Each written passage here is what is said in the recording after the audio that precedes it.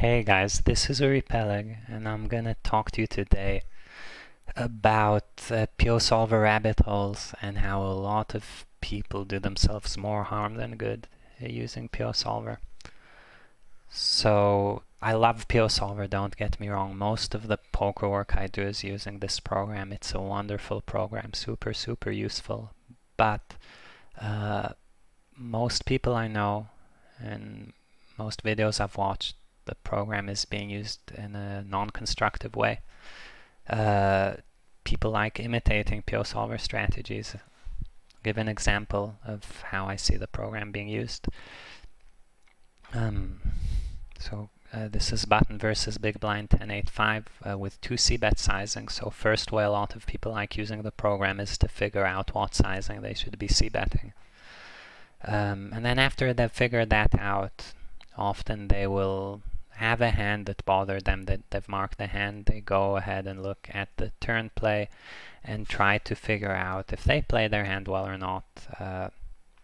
In this case, let's say we have Queen of Hearts, 9 of Diamonds, and we tripled, barreled, and villain called, and we could look and say, I bet this, we got this river, I then bet the river.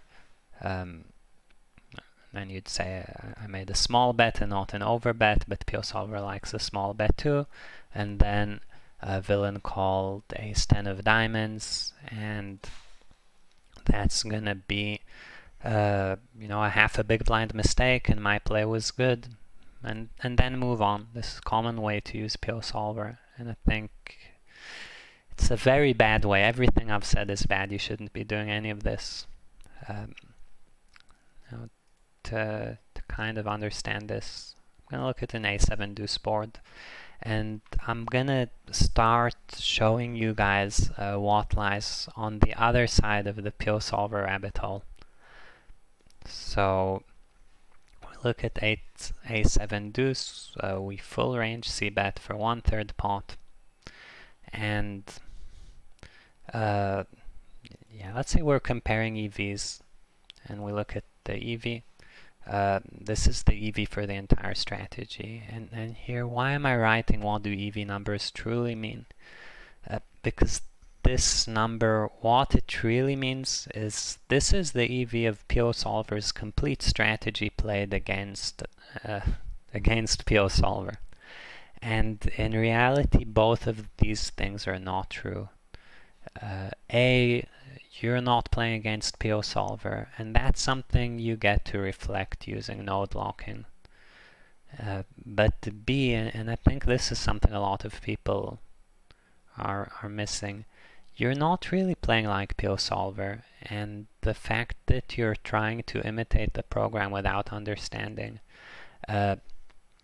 you're kind of looking down Alice's rabbit hole and seeing a tiny bit, and then just taking it from there, and really that's more random noise than anything else. You're really making your game worse.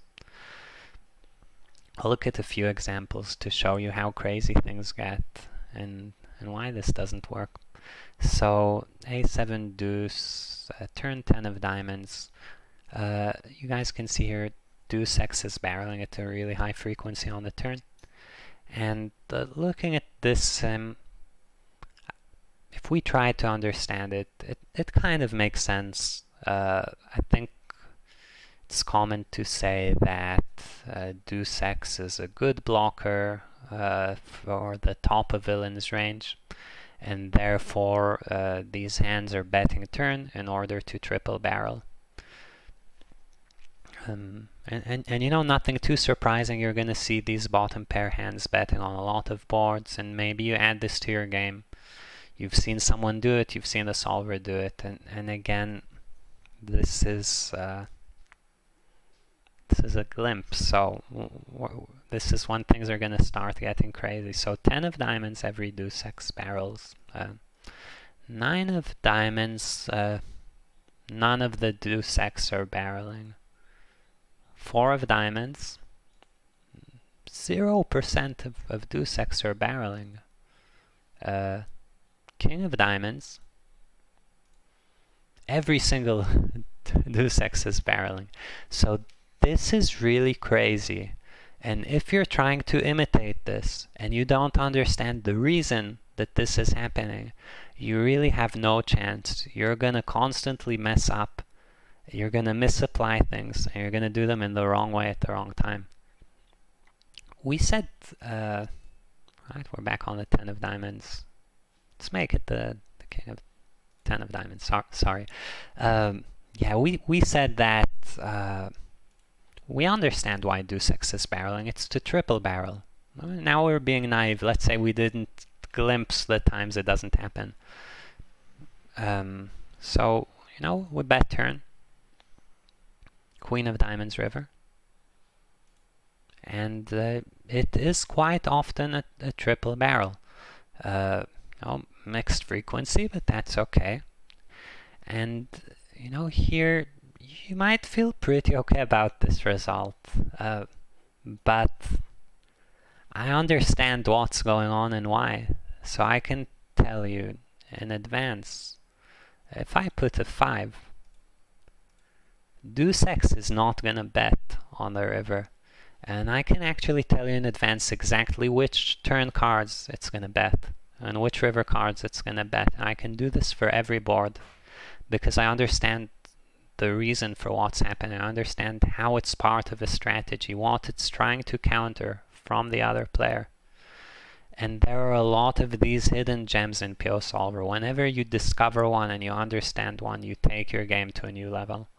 You're doing something better than almost everyone you're playing against.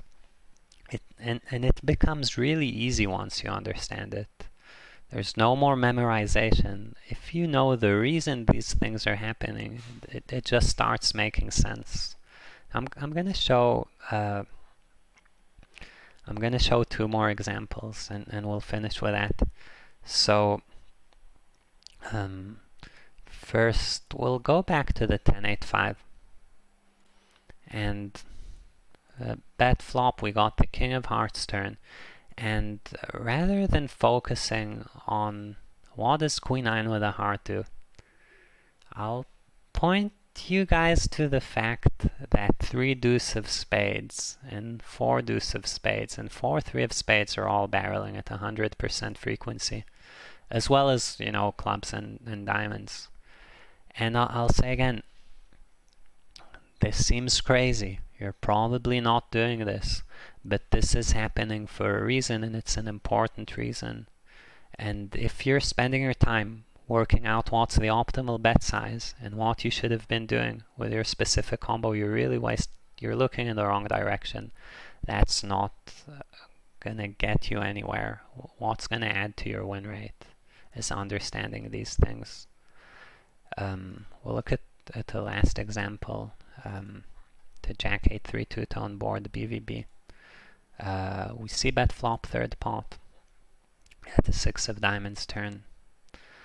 I like diamonds, as you might have noticed, and we'll see king queen offsuit often over betting the turn. And again, if you're analyzing this hand and looking at this spot, and you're just seeing what Piosolver is doing in order to say like this is okay or this is not okay, or maybe even node locking the other guy's response if you're a bit more of an advanced user, you're really missing the fact, right? Because we see king queen should barrel, but we don't know why it should barrel, right? Looking at this, we know it should. No, there's a frequency, we know there's an EV, but we don't know why. And if we don't know why, and now we check river and villain over bet shoves, are you really gonna be check calling king queen more often than not? And again, all of these things, once you start to understand how Piosolver works and why things are happening, my experience has been that this is not scary, and it's not weird, and it's not random. This is part of a really powerful, really beautiful, really well thought out strategy. And when you understand how it works, you'll be excited to do this, because you'll understand deeply why this is effective. What Yeah, I think I've already said enough.